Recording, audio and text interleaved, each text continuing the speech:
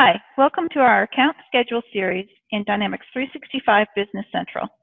I'm Lynn Braden, a Dynamics 365 business consultant at Western Computer.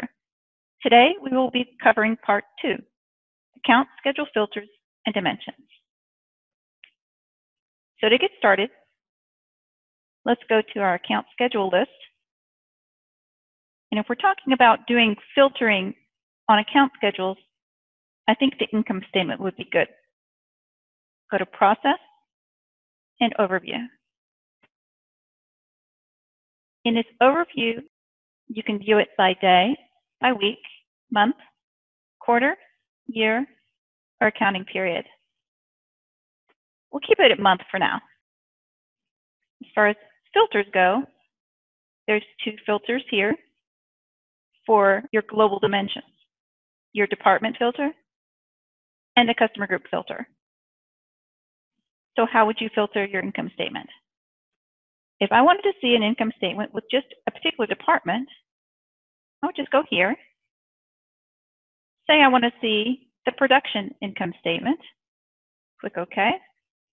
And it filters all your data for just the department for production. Same thing. Let's try the sales income statement.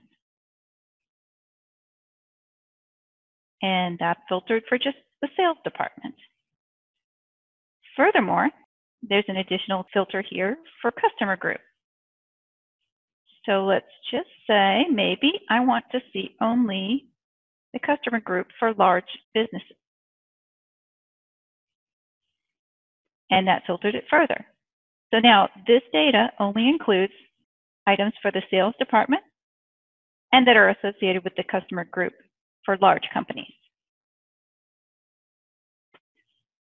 Let's take these filters out for just a moment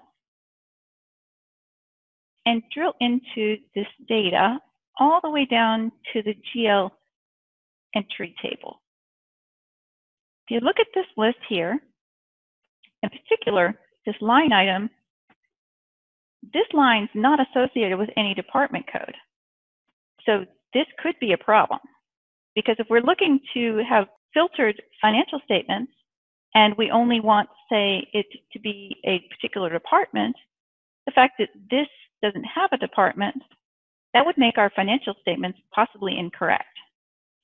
So how would we fix that?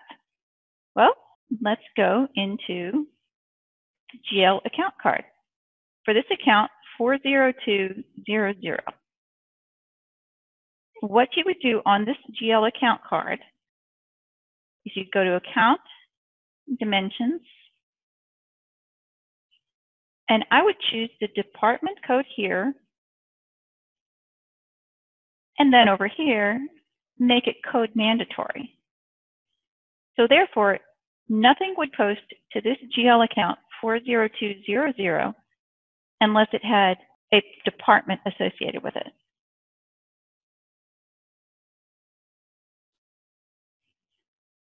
So this particular issue hopefully will never happen again.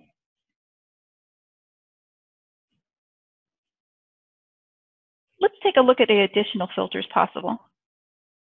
Here you just have the 2 global dimension filters, but what if I wanted to filter off of a different dimension? Let's go back to your list. So on this list, you have something called Analysis View entries. Or analysis view name. So let's edit this list and look at our options here. Looking at our options for these analysis views, I notice there's one here called All Dimensions that has all 3 dimensions associated with it. So just taking a view at it, I noticed that the start date, 1/1/2020, would ensure that any data that I wanted to report on after this date would have the option for filtering on any one of these 3 dimensions. So this is what I want. So let's go ahead and assign this analysis view name to this income statement. And let's see what it does. Go back into Process and then Overview. And now you can see we have not only the option for customer group and department, but now we also have region filter, which is the additional dimension that we wanted to filter off of. Hopefully this was a helpful hint and helpful information for you to be able to filter your dimensions on your account schedules and using the analysis view names if need be. Thank you for watching. Be sure to subscribe to our YouTube channel to stay up to date on all things Dynamics and be notified of additional videos within our account schedule series. Feel free to contact us at westerncomputer.com if you have any questions. Thanks so much.